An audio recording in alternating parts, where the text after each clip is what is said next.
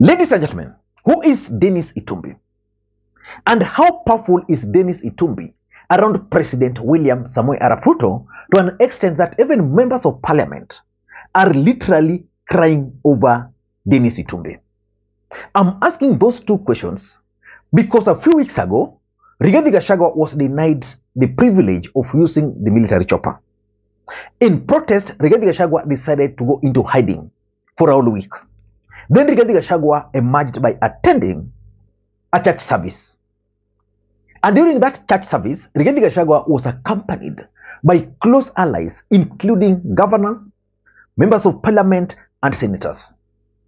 And during their speeches, members of parliament, senators, and governors blamed or accused Dennis Itumbi of being used to frustrate and undermine Rigathi Gachagua.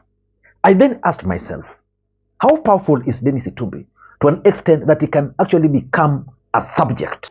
If things are being crafted and are crafted to discredit you and create your failure, because the situation as it is, it's obvious that the young turks of Dede Nyoro and the team of Itumbi and the team like Mwangi Kiunjuri, these are young turks that are actually being spent to spoil the image of Gachagua from his homeyard.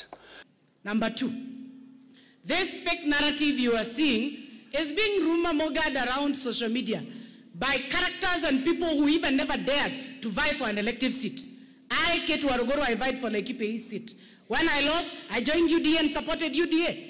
I want to dare some of these people who sit and imagine that they can form government through laptops and phones. Please go down to your village and go look for votes so that you can understand what it takes for somebody to become a deputy president.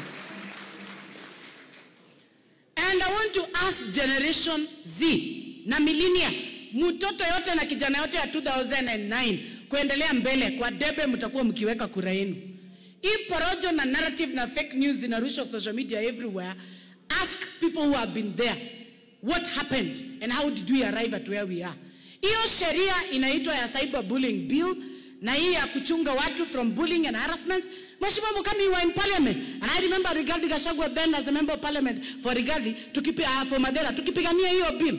We did not know that the same characters who caused a wedge between Emeritus President Uhuru Kenyatta and the Deputy President then, William Samoei Ruto, would transit with us to come bring chaos in the house of Kenya Kwanza. So yesterday, another ally of Rigathi Gachagua, actually one of his bloggers who works for him, GK Malema, accused Dennis Itumbi of frustrating Rigathi Gachagua. Malema, in his own words, stated two things which for me are significant politically speaking and are going to form the basis of this analysis.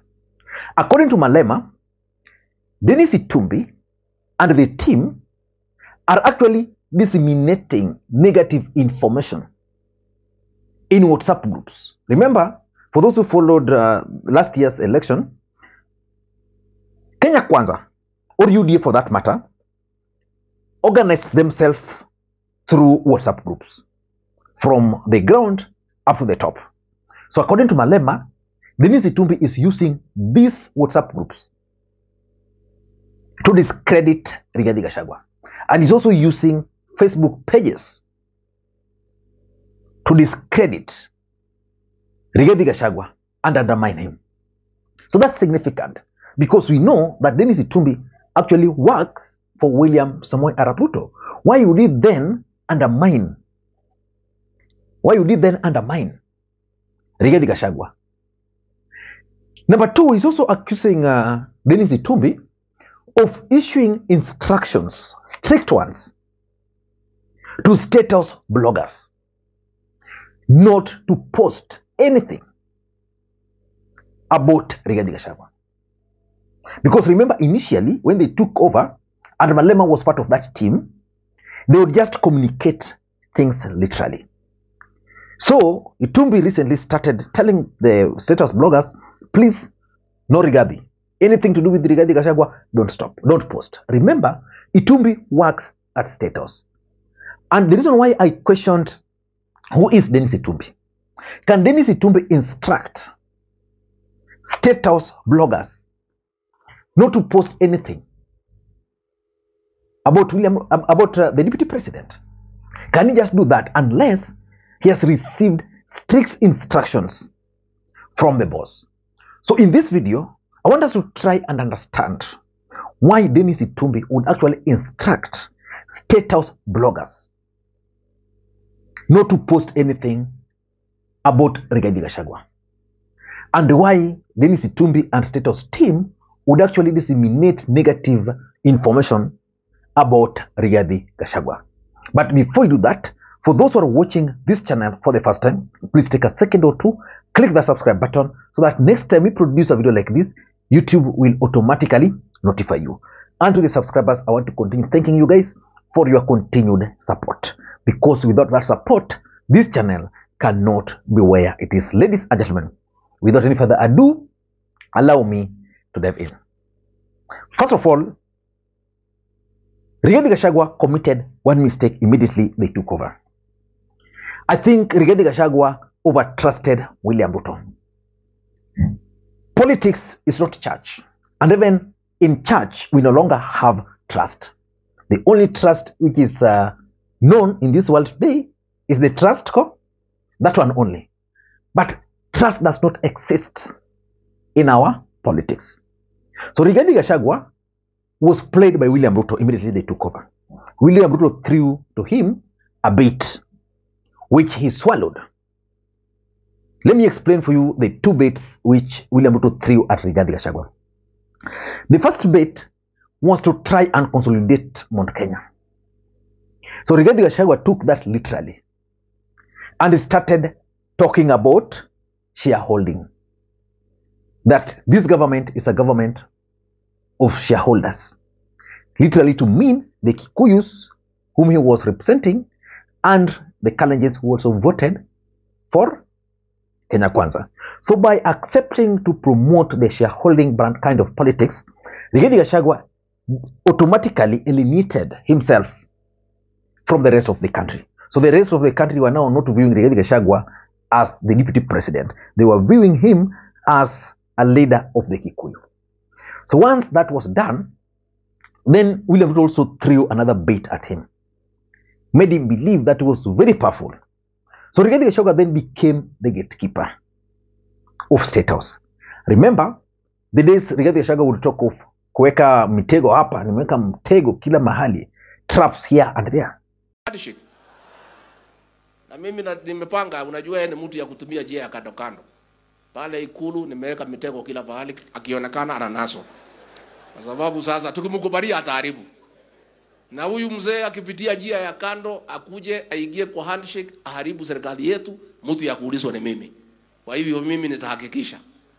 Kwa hivyo rais, kama unaweza kuwa na mipango kama hiyo, utakuwa tayari kupambana na mimi. Siwezi kubali. Hatuwezi kubali kwa sababu atatuharibia. Kwa hayo that also made Kenyans to stay away from Rigathi Gachagua. So by the time Rigathi Gachagua realized that he had been isolated, it was already late. So for me, because of those two reasons, it's very difficult, because William Ruto knew that this guy in the mountain, Uhuru Kenyatta, is still there. So he can't just go to the mountain and grab them. Nationally, he's now being viewed as a Kikuyu leader.